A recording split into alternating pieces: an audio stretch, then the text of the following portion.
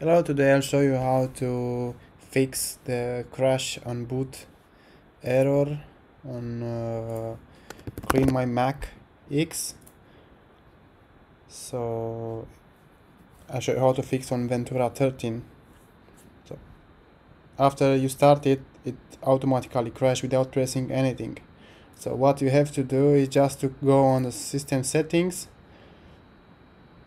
privacy and security, access the contacts. This is the error, yeah. Access the contact and untick this option, and after that just start again CleanMyMac app on your MacBook, and you see it will not crash anymore. If you still have this problem, go here and check the second option, untick the sound, play sound for main CleanMyMac X actions. So untick this, and only if the first option is not working for you.